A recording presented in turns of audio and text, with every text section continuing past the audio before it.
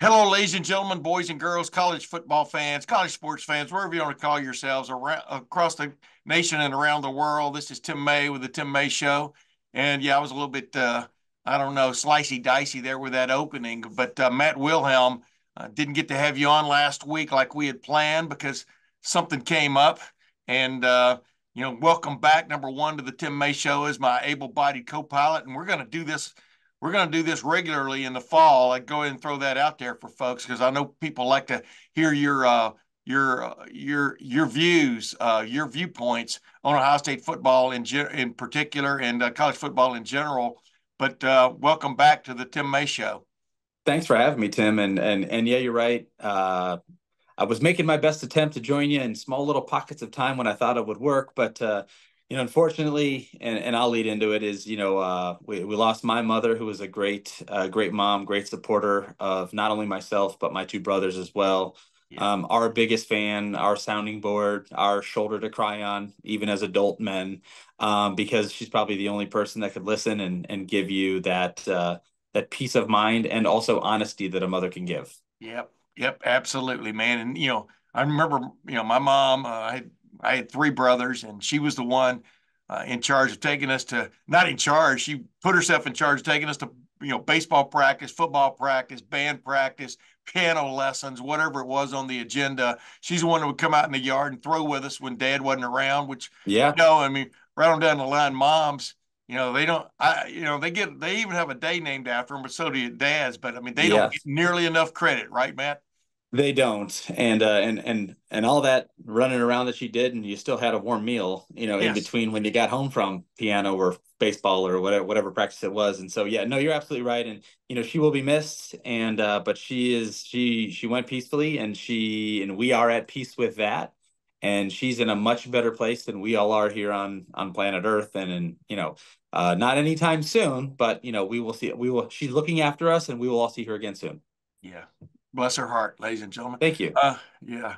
Um, Real quick, I want to get just an overall, just a general tease because we're going to talk about the draft real quickly because that's leading into my conversation with Albert Breer about uh, Ohio State prospects for the upcoming NFL draft this week. At the end of this week, well, it starts Thursday, I guess, but middle of this week. It's funny how the draft has changed over the years.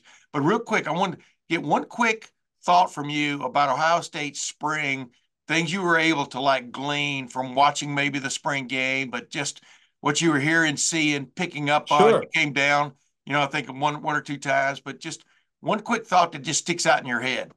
Well, I think well, first of all, it's an immensely talented football team. And now that we got to see it actually, in person and them out there doing and playing the game of football, as opposed to just reading a list of names and attributes on a piece of paper. But they've yet to play a football game, so we're not going to anoint them, at least not yet. But I thought a few things that popped out to me is, and I'm going to go defense first, is how we all, again, on paper, thought they were going to be extremely talented. They are. I think, year three of the Jim Knowles system, with some of the guys that did come back, are going to thrive and be extremely productive. And I'm sure, NIL money and opportunity to come back and maybe increase NFL draft stock value in the third year of the scheme. I think that's, Jack and JTT, opposite ends of each other. You look at the defensive backfield, an already talented defensive backfield, and you add Caleb Downs, the SEC Freshman Player of the Year, super productive. Flipping over to offense, I think without being, overly critical of any quarterback, I thought it was, kind of a vanilla type of football game. A lot of hitches, a lot of things thrown underneath to build confidence and connection between wide receiver and quarterback. I think we took some shots down the field. I'll moving from the players, I think the one thing that jumped out to me, and again, I had to, this is the football player and football coach in me, especially defensive guy. I had to pause and rewind some of the offensive plays, really digging into the creative aspect of Chip Kelly and what an asset he will be. Yeah. And just again, the initial little, what ode to Woody Hayes on the initial play was that Woody Yeah. Hayes where they like roll into position. I think the fly sweep to Jeremiah Smith. I think also the back shoulder fade to Jeremiah Smith, although they didn't connect on it. He, of course, I mean, it's probably redundant at this point, pops off the page and everything he's done in practice up to this point. Yep. He checks all the boxes. He just looks like a dude. And to be 18 years old is impressive. And I think also that's what's extremely unique about Ohio State every year, but more so than anything this year is some of the best players that Jeremiah Smith and or I'll say our corners and defensive backfield will see all year is who they see in practice with Emeka Ibuka, with Brandon Enos, Carnell Tate, Jeremiah Smith, and these guys are they're battle tested without having to line up and play an actual football game, and Yeah. that will be an amazing asset. And then I think my last and final takeaway was, and I don't know how much of it was sensationalized because it was, the first ever, televised spring game on Fox with 80,000 Buckeye fans there, which is, very impressive, was how hands off Ryan Day was. And I know that, being down in practice and hearing, he's taking on the CEO role, he's doing the fundraising for NIL, he's, the leader of men and allowing, Chip, why you hire a guy like Chip who's been a head coach, who's been a quarterback coach, who's been an offensive coordinator, who's been a play caller to do all those things and allow Ryan Day to not have the headset on and be so intense and so in the quarterback's ear and in the maybe, and again, former in the running back coach's ear in game, and when you're sitting in those recruiting seats, you see all that player coach to coach interaction about the good and bad that just happened on a specific series. So to see him kind of step back and be a little bit more relaxed. And then I think as the game went on and you get some of the twos and threes in there and you want to continue the development of some of the younger players, you saw a little bit of the fire, that we see in Ryan Day about getting after some of the younger guys, whether it was a false start or a missed block or just the dynamics that happen in a football game. You saw the pure football coach in Ryan Day still come out. So he's Yeah. not all that hands off. But all in all, I thought it was a great day. Taking into account what it was, knowing that everyone could just flip on cable and watch it, but also, not put too much out there for folks to kind of study who didn't have access to spring Yeah. practice. As I like to say, despite all the ballyhoo, it dissolved into basically a spring game. Yes. And Yeah. because there's no way you're showing your whole hand. Number one, number two, you don't want knock on wood, you want no one to limp out of the spring game. You know what I mean? Yeah. And I thought they pretty much accomplished that. Hey, I wanted to ask you this real quick before I lead in my conversation with Albert Breer. Uh, let's just jump the rail here. How important do you remember the draft day, draft time being in your life as you look back on it? Do you remember having angst about whether you'd get drafted, but then past that, where you would get drafted, who was going to draft you? Do you remember what were the thoughts in the few days leading up to the draft way back when in what 2000 and what was that 3? 3. Yeah. Yes, sir. It's a very exciting time. It's a nerve-wracking time. And I think you know, looking at this class with everyone besides Marvin, there's probably a range, that these guys can go. Talking about, we referenced the two linebackers, Steel Chambers and Tommy Eichenberg, probably as high as, early mid second to potentially early fourth for those guys. Yeah. But that said, kind of like it was for me, I was very similar. It was, Green Bay flew me in a couple days before the draft, and I was one of their top 3 guys, based on availability that they liked drafting, I think, I don't know, 27th or 28th in the first round. They go with Nick Barnett, I think, out of Oregon State. And then a series of other linebackers go. I end up, I don't want to say falling to the fourth. I end up being blessed by being drafted in the 4th round. But it was just a range, when the mentality of football now and free agency and, contract extensions, it's like these guys, like there are organizations that draft for development because they feel like they have the winning players now and they're just trying to fill some voids. There's some other mentalities where it's like we got to draft guys that we think can play, in year one and maybe in trial by fire, develop very quickly because we need them to be dudes sooner than later. But I Yeah. think for these guys, I think Mike Hall's a guy that can go as high as second with a team that falls in love with you, and maybe even drop into the third, and be a contributing young player as he gets a little bit of bandwidth behind him by being in an NFL camp. But yeah, I think it's going to be very interesting to see. Got some guys bet on themselves. I can't necessarily see a guy like Mayan Williams being drafted, but I think he could be a guy. I mean, and again, somebody could take a flyer on him late because a lot of late running, but running backs are a funky position now in the National Football League. But I could see, if he doesn't get drafted, he might take he'd be a guy who might want to pick where he wants to go as an undrafted free agent and put himself into a competition, maybe as a third running back, or to be on a practice squad where you're making a hell of a lot more money on the practice squad than you were, shit in 2003 when I was playing. It was like $80,000, and now you can get an $80,000 bonus and make a rookie minimum. Yeah. So it's very interesting. But then I also think it's for Ohio State fans, and I know they've yet to play a college football game, but also looking at where some of the other guys in specific positions are being drafted, and maybe it gives a little bit more as opposed to just coming. We all want to say, hey, these guys all wanted to come back to beat Michigan, and these guys all came back to get a nice healthy chunk of NIL money, but maybe there was some depth at positions in the draft where these guys weren't going to go where they thought they were worthy of going and would have fallen. And now they do truly have that opportunity to bet on themselves, play amazing on probably a top 5 team in the country, go to the college football playoff, and continue to have that spotlight and pressure on them. And when they perform, you know, they'll still go through the combine and all the other workouts and so on, but they've raised their draft stock significantly. So they might Yeah. have come back for, I don't know, a couple $100,000, but they've made themselves multiple millions of dollars by jumping from second round to first round or third round to second round and so on. Yeah. There wasn't that NIL cushion back in your day where you could have, No, yeah. I mean, it it was was, like, that's a yeah, nice it was a cushion to land on these days, right? scholarship, whatever's left of a scholarship check and whatever mom and dad can throw you cash wise was Yeah, about it. exactly. Hey, well, real quick, let's get to my conversation with Albert Breer, an Ohio State alum, by the way. But this guy, he's still a youngish guy, at least in my book. Matter of fact, he was in school at Ohio State pretty much in the same time frame you were, Yep. Matt. And it's funny how time moves on. But he made a name for himself at the NFL Network, and now with Monday Morning Quarterback. I mean, he does a tremendous job. But let's get to my conversation with Albert Breer. My annual visit, man. I look forward to my annual visit with one of my favorite people ever.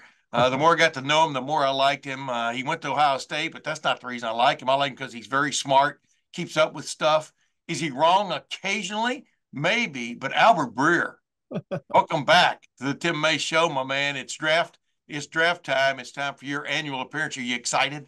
I'm excited. I'm excited to be with you, Tim. And yeah, I hope people don't hold me to what you just said when it comes to the mock draft, Yeah, because that'll be coming out on Wednesday or Thursday, and I cannot guarantee that I'll have more than a handful of guys correct on that one. So, correct.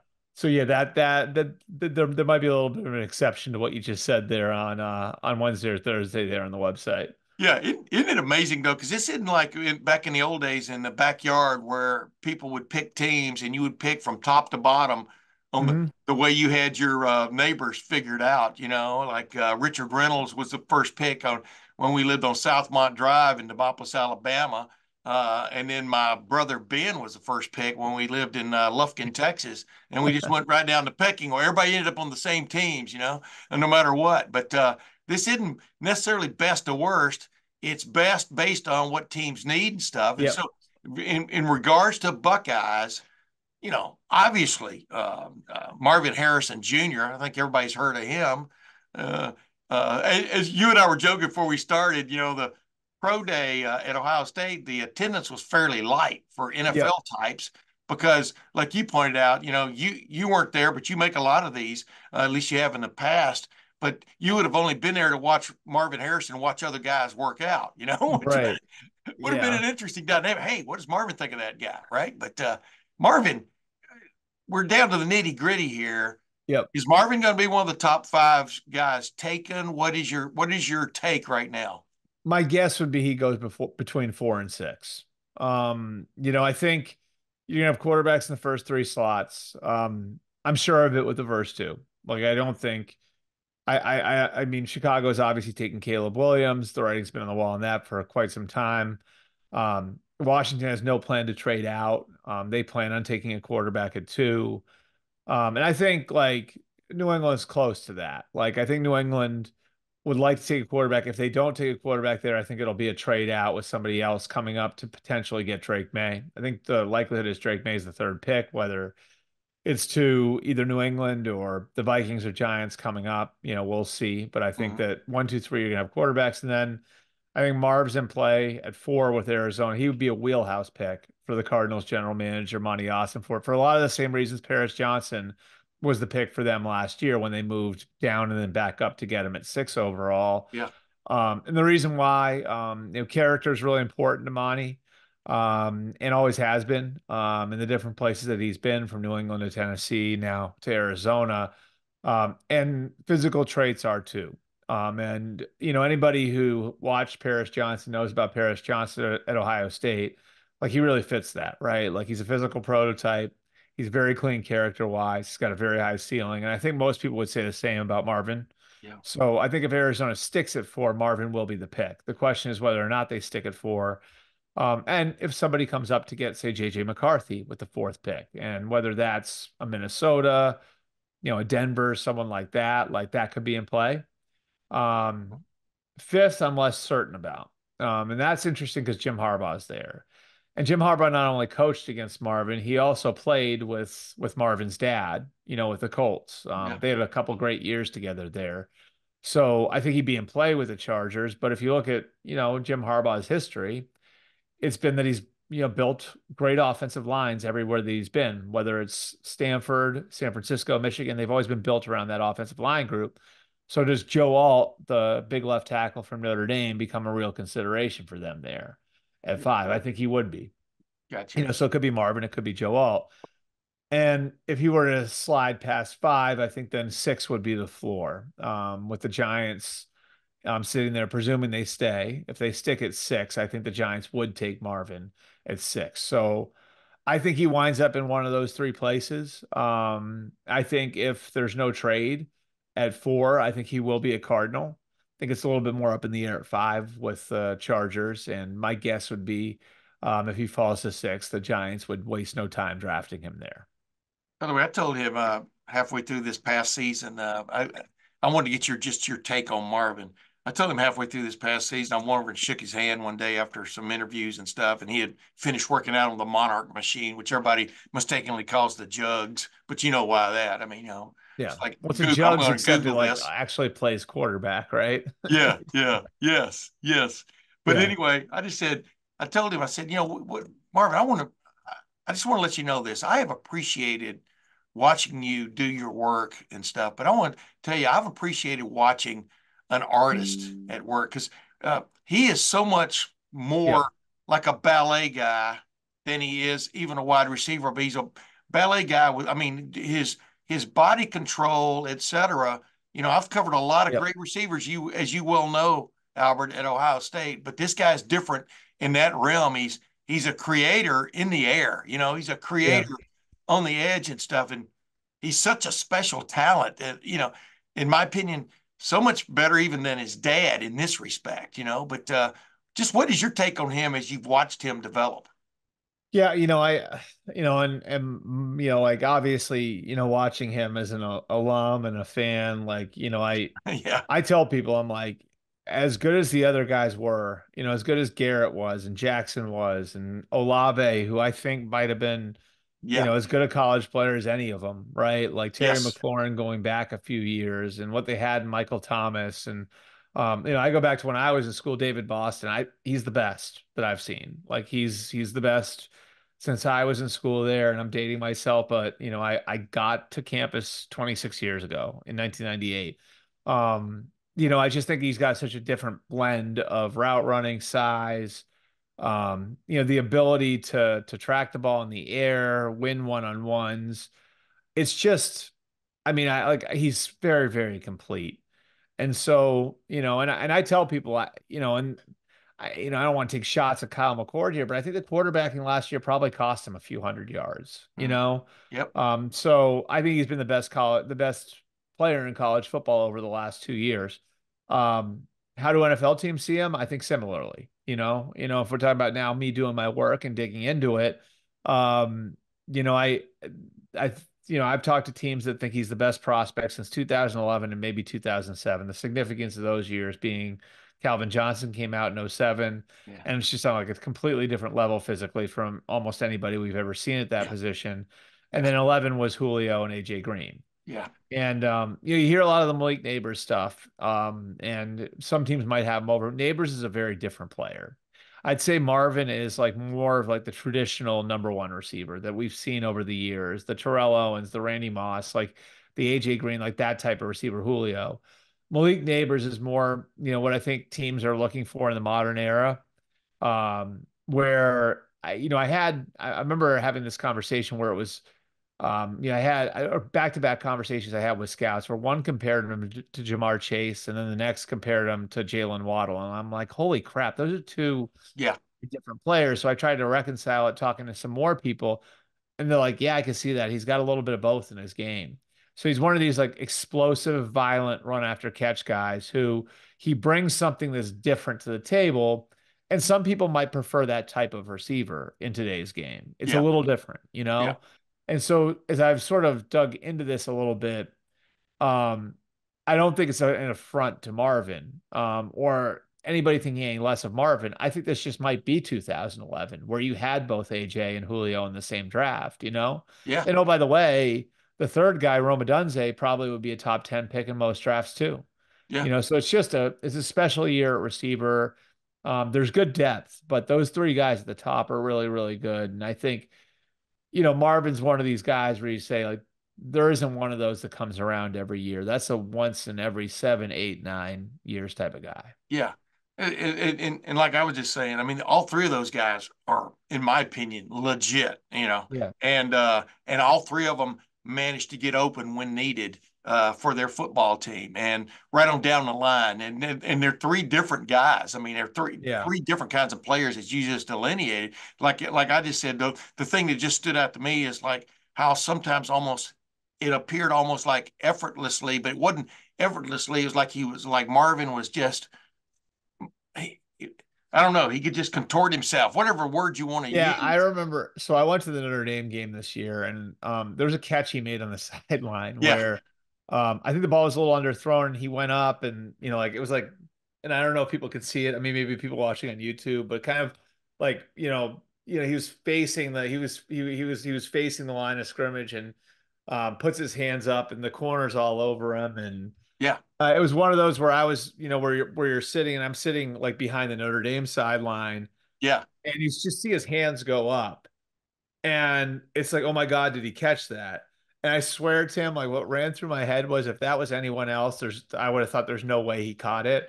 yeah. And I'm with you. I'd seen it so many times at that point from him that I'm like, he 100% came down with that. And of course, the replay showed that he did. And I Yeah, think it was a flag on that play too. Like I think you know which one I'm talking yeah, about, yeah. but Exactly. it Yeah, was just the amount of plays like that he made so routinely, yeah, he's just a very, very complete player. And I'm with you too. Like I think like the work ethic part of it's really important. Like I think the Monarch is a good kind of a good like kind of like illustration of a kid who worked in the dark by himself a lot, oh, yeah, really had a passion for it and views it as an art. And I think even the way he's approached the pre-draft process a little differently, where, like he kind of understands, like, I've earned this, I've earned the right not to worry about running a 40.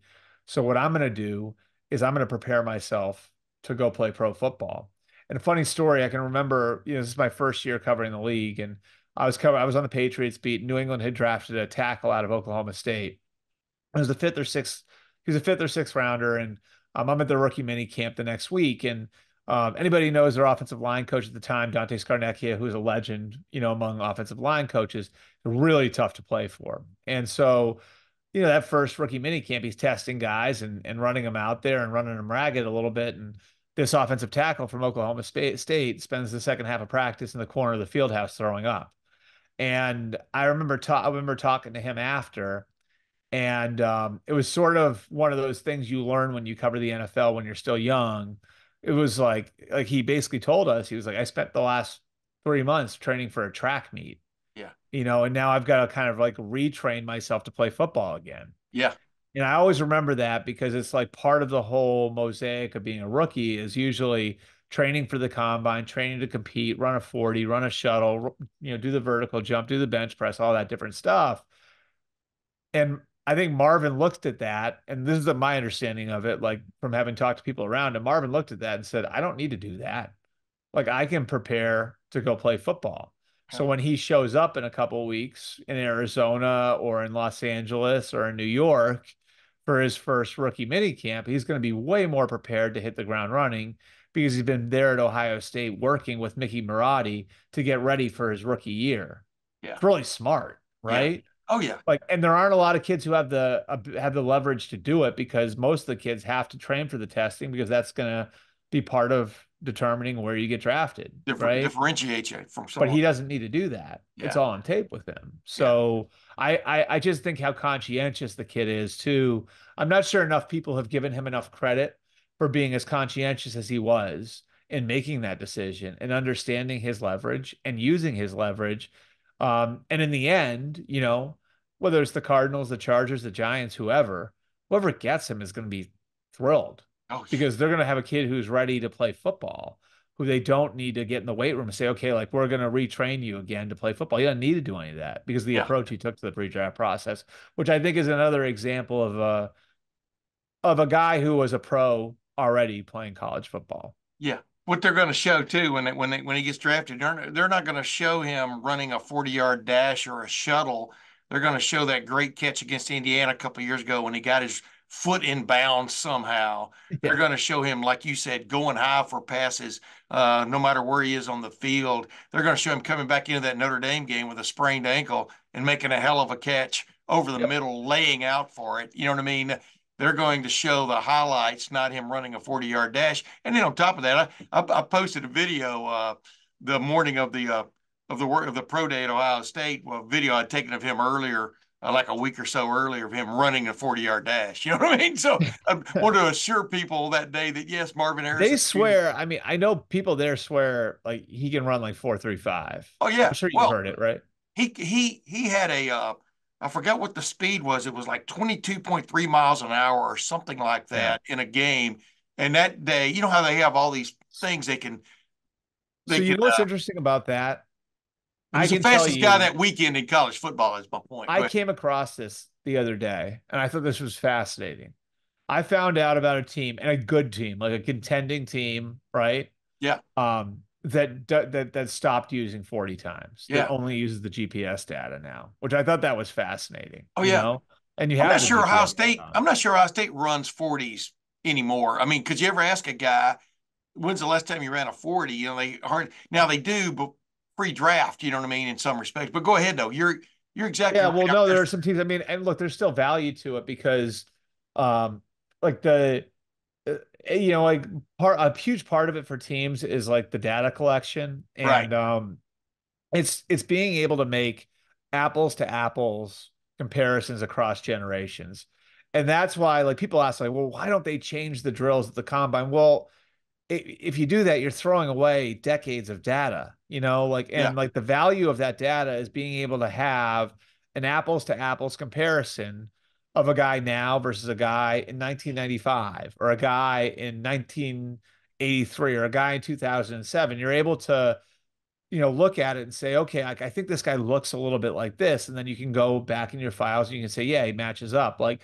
that's what a lot of the analytics departments have done. Like Sure. there's one team that has like a Shazam for football players, right? Where you literally can, Yeah. you put the guy's name into the system and it spits out, this is who he is. And Yeah. here's 5 comps for him, Yeah.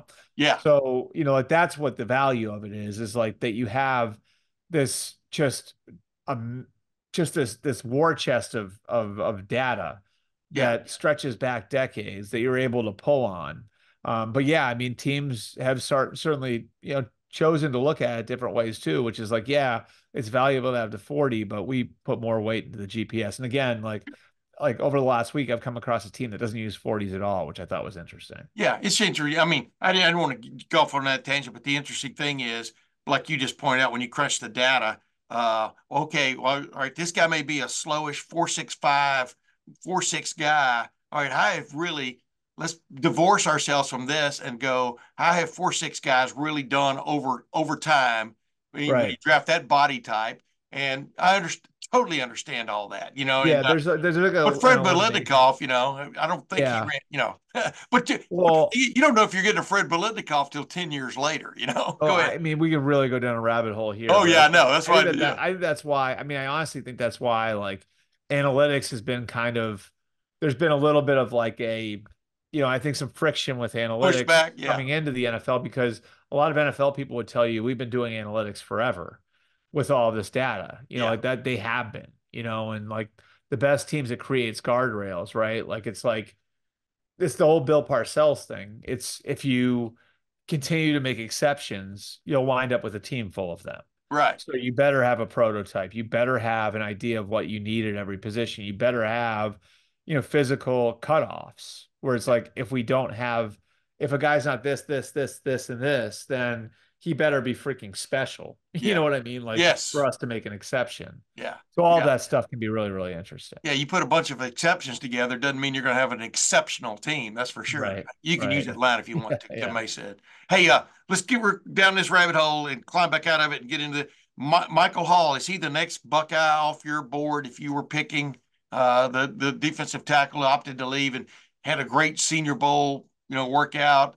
I thought he did pretty good in his pro day. Yep. Just what's your take on him? Yeah, I think there's some like, there are some red flags with him that the teams are going to have to sort through and the personality questions and everything else, which I think that that's why how he did in the interview room at the combine, how he does on his 30 visits, that's going to be very, very important because I think anybody who's watched him play knows, he's got an explosive playmaking ability as an interior defensive lineman that's hard to find. Yeah, And you see the guys who have it, who, really have got, I mean, obviously Aaron Donald and Chris Jones are the two best examples in the pros, but having somebody who can really be disruptive on the inside, it's hard to find guys like that. And when you have them, you hang on to them. So, I think that there's, sort of a back and forth there between like, okay, we know he's got a ton of potential. Now you got to dig through with the personality stuff. Is he going to maximize his potential in the NFL? And that's what teams have to determine.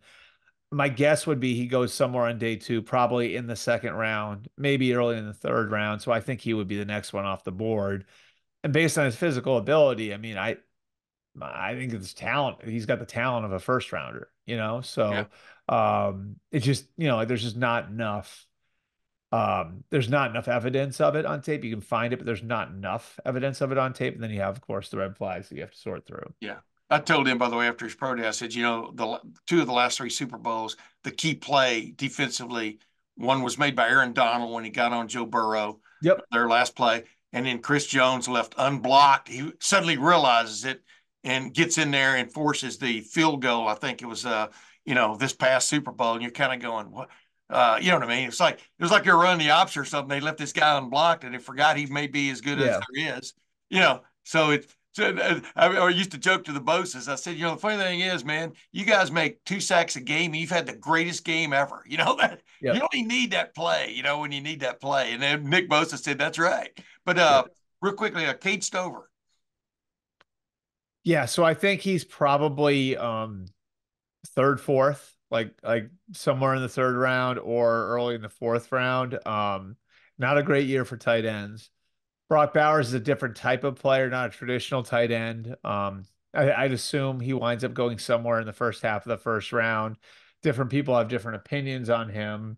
Yeah, I think Jatavian Sanders from Texas is probably the next guy, somewhere in the second round. And then I think you're going to have a cluster of tight ends that go after that. Like and I'm looking at my list here, Jared Wiley from TCU, Theo Johnson from Penn State, Ben Sinnott from Kansas State. Like I think Cade's right in that group, yeah. so um, probably in the third round, if not somewhere early in the fourth round would be my guess with him.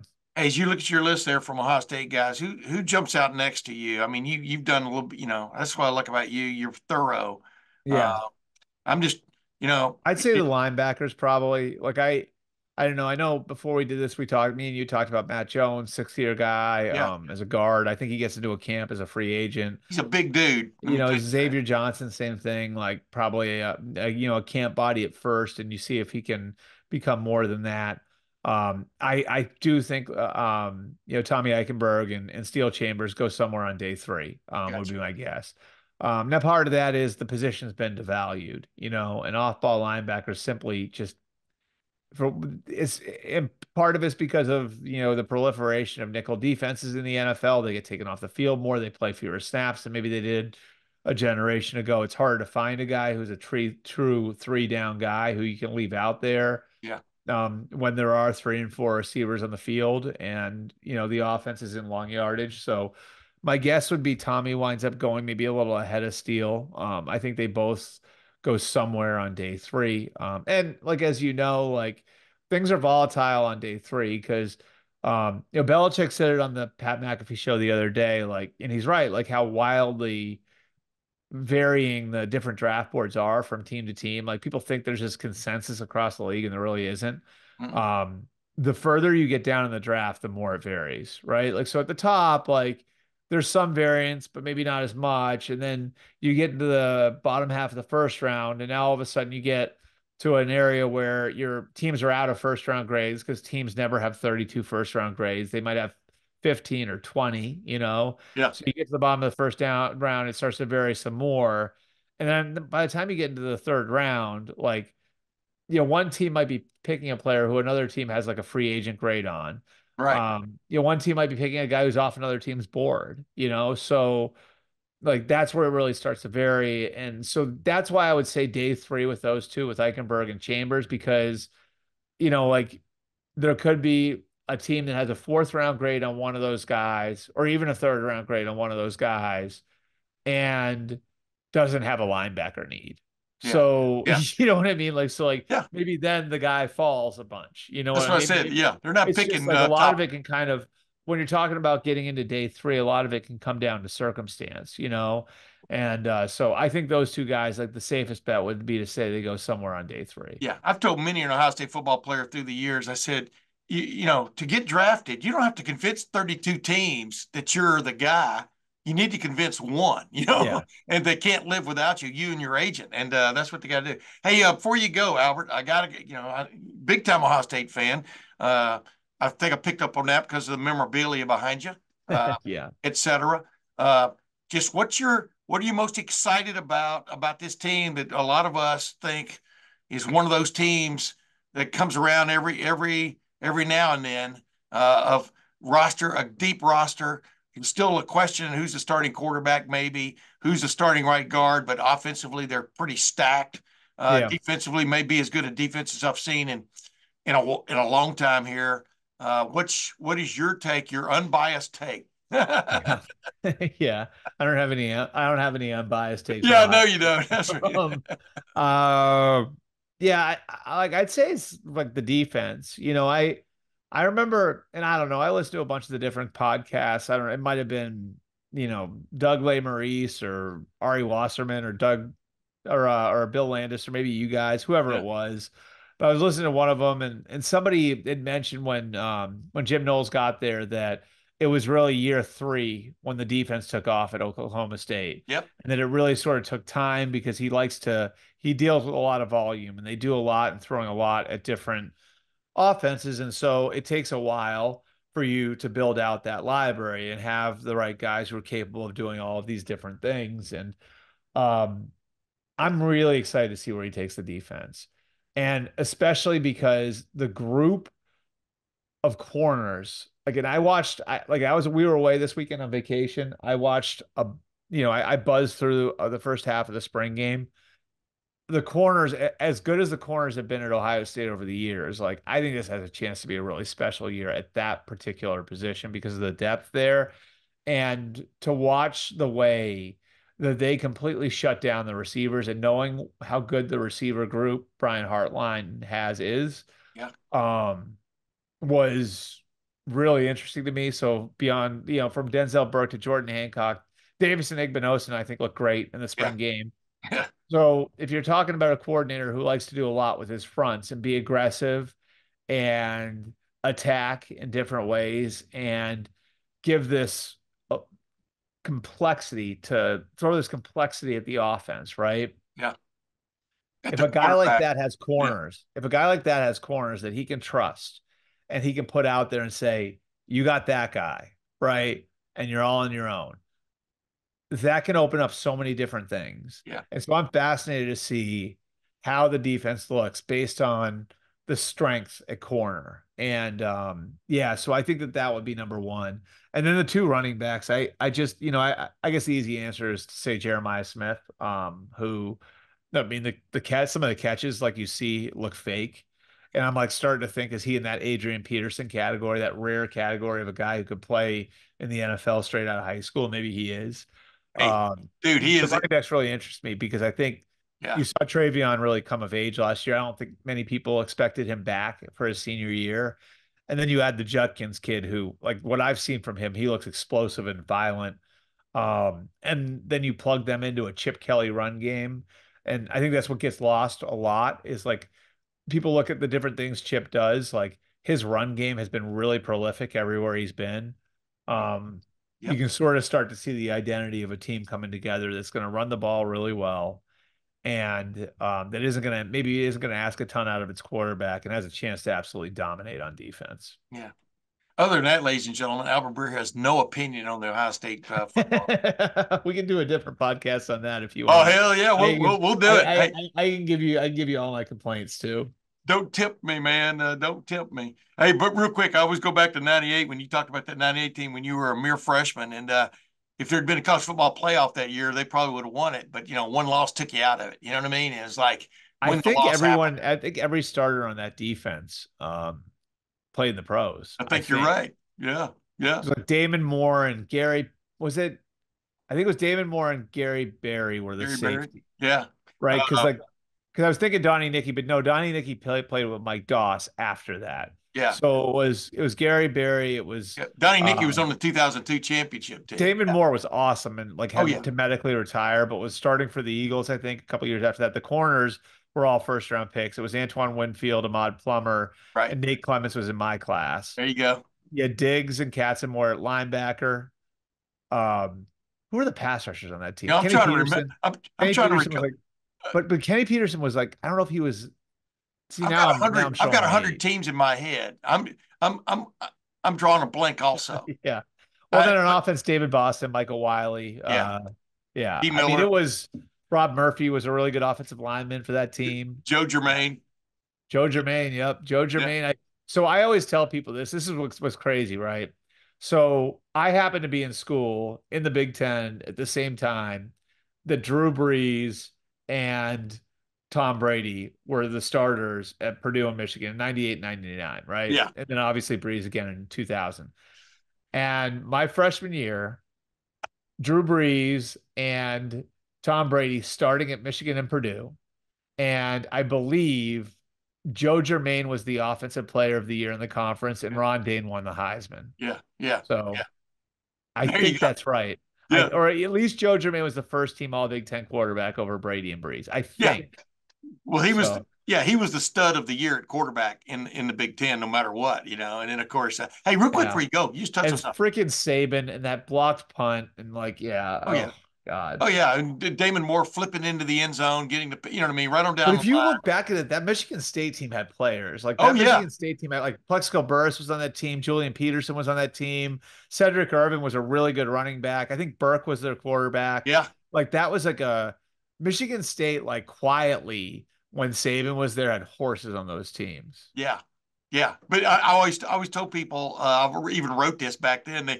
They finally at the end of the third quarter realized Plaxico Burress at 6'5" or whatever was 1-on-1 with Antoine Winfield, 5'8", Yeah. maybe 5'9", and they just started throwing it to him till it stuck, and it's you remember the game, I'm sure, Yeah. and Freaking the block punt. And I remember walking out of that stadium and and I've the punt that hit the never. Ohio State player, remember? Yeah, go ahead. Yeah, Yeah, yeah. It was quiet. Like I remember the quiet, like how, and I'm an 18-year-old freshman, and I remember how freaking quiet it was walking out of that stadium. Like yeah, you could yeah, hear a pin drop, people yeah, filing out of that place. yeah. By the way, That team would have beat Tennessee that year oh too. yeah, oh yeah.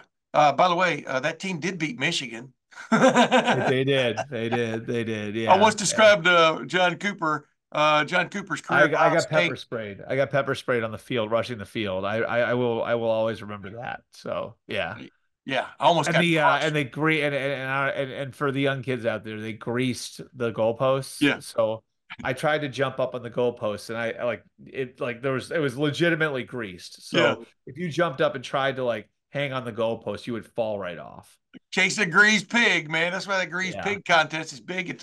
Used to be big at the county fair, but yeah, I always say, man, you talk about a game that changed a lot of career momentum or Oh whatever. Let's yeah. think about Nick Saban, what that game meant to Nick Saban's career. You know what I mean? I mean, Yep. and then all these Buckeyes and stuff. Wow, it's Well, just Coop's legacy is a lot different.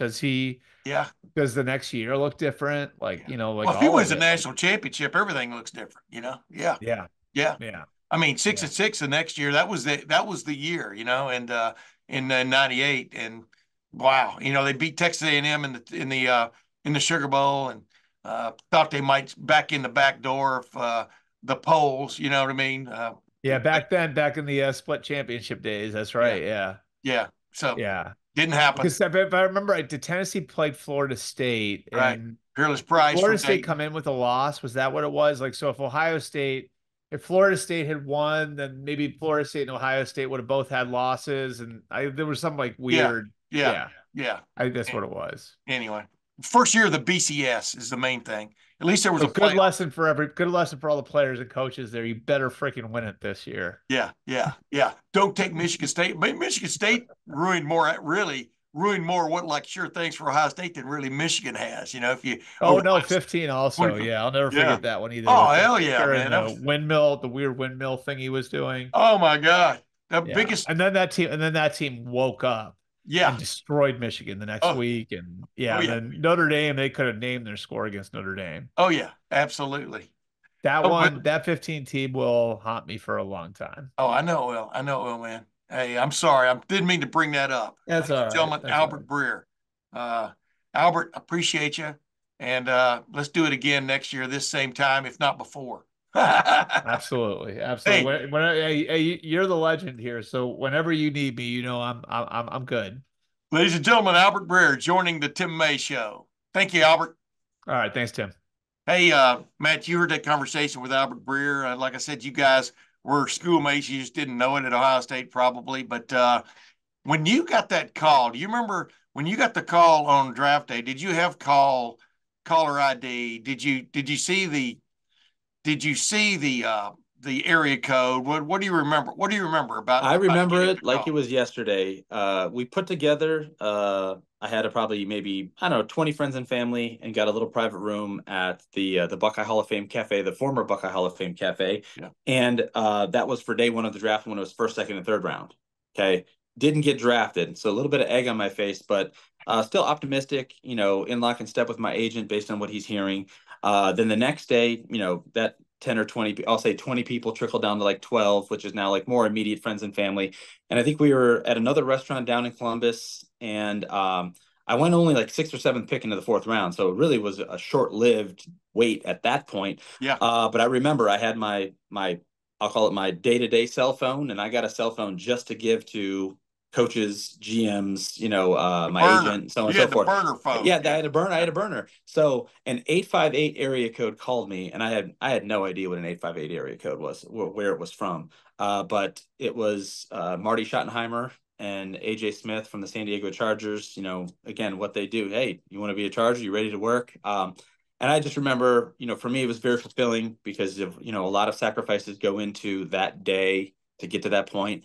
And then it was, a very short-lived conversation, with them. And then it's just enjoying it with your mom and dad, who for me now, they're both deceased, but like all their monetary and time sacrifices that sports parents make for their kids, to, just make them happy and allow them to keep playing a sport, Yeah. not even take professional sports, college sports into it. But for me to be who I was coming out of high school and then coming out of, Ohio State, winning a national championship and having them there, right by my side throughout the process, I owe so much of it to their sacrifices.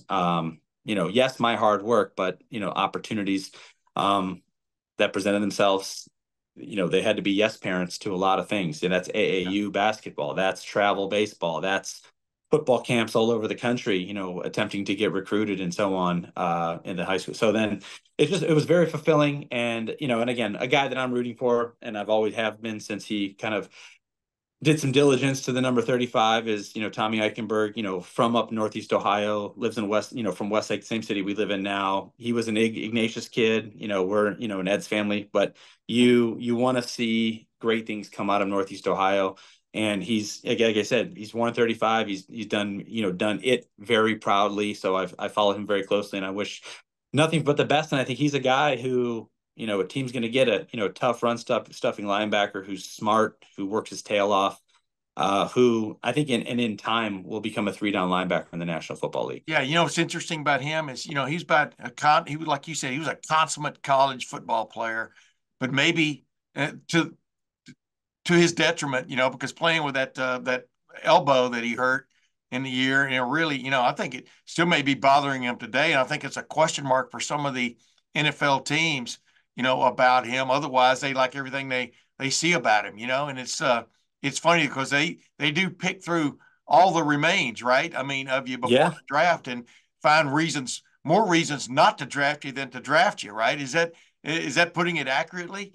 100%. And it's forever and a day. It's, NFL, a lot of people who've been around it, is considered not for long. Yeah. And a lot of people, and I know it's extremely cliche, but the best, ability is availability. And so for a guy like Tommy, it is cliche, but you're right. Yeah, go ahead. But I meant for a guy who you think, from a Buckeye lore standpoint, you're going to look back as, a Buckeye linebacker great. Yeah. Putting himself in the line of fire for the sake of his brothers and the university on the football field, and wanting to play hurt and wanting to keep pushing while hurt, while, it may in the long run end up hurting him, from an NFL draft standpoint, or it could be something that's lingering that, someone does, take him at some point, and then he, that ends up reoccurring, and it's, kind of like a little bit of a ticking time bomb on his potential, very, very promising NFL career. Yeah, absolutely. Hey, last thing, man. Speaking of the NFL draft, obviously, we've passed that in this conversation, but I wanted to ask you for the guys who've stuck around, and you named some of them. I mean, Denzel Burke returning, for example, too. Yeah. To the Travion Henderson teaming up with Quinshawn Judkins now, as good a running back tandem as there is in the country, 1-2 or 1A, 1B, or whatever you want to call them. Just line up guys. But my point is this: between now and August, what should be on these guys' minds? I mean, because like you just pointed out, it's as talented a roster as there is in college football this year. In some respects, if they had figured out the quarterback question in the spring and right guard, I think with no hesitation, I'd vote them number one team in the country. I think there's still some question marks at both those spots, which are vital. But what should these guys, these players, be concentrating on? Because you had this vantage point from between 2001 and 2002 when it all came together big time for you guys, and y'all won the national championship. What should these guys be concentrating on the next couple of months? Well, I think if the intention of, especially those guys that came back, and I'm not making fun, but like the unfinished business, narrative that all of them have collectively taken on, and we all know what that is and represents. They're going to, and this is the challenge, they're going to be given time now that spring ball is over. And when I say time, they're going to give some freedom, where they're going to get through school, and then they're going to have, how many stay for summer workouts, how many dabble in and out of town while having, a condo or townhome or whatever they're living in, and then going home to see their friends. And we all know what that represents, because, Coach Day and their position coaches are giving them the warnings, about, hey, in today's landscape with cell phones and the internet readily available to the second, you can be a meme, really quickly, if you're caught doing something you're not supposed to, which then is a black eye for everybody. Yeah. The program, the university, Coach Day, your offensive coordinator, defensive coordinator, your position coach, your group, everything. It's just a trickle down effect. So I think I would expect, laser focus from these guys. I think that brotherhood that they preach Two, collectively with, Coach Marotti in the weight room and beyond that, that's going to be a bond that they're going to want to lean into and kind of just stay super focused. I hate to say that. And I know you can't stay like, dialed in, laser focused at all times, but keeping your eyes on the prize and making sure that, every day, week or month, as an individual and as an offense and defense, that you're continuing to take steps forward. You're not staying the same and you're not going backwards, that regression. And I think lastly, the reason why that's a challenge is because these are, 18 to 22 year olds, right? And now, a heavy portion of them have been given some pocket change, and some walk around money, Yeah, that's and putting it so, lightly. Yeah, go ahead. well, you're right, but I meant, yeah, you can take that and run with it in a million different directions. But I meant now these guys they're grown men, Yeah, meaning like they're businessmen, and they're themselves or their business. Who's going to put their business and likelihood in the line of fire?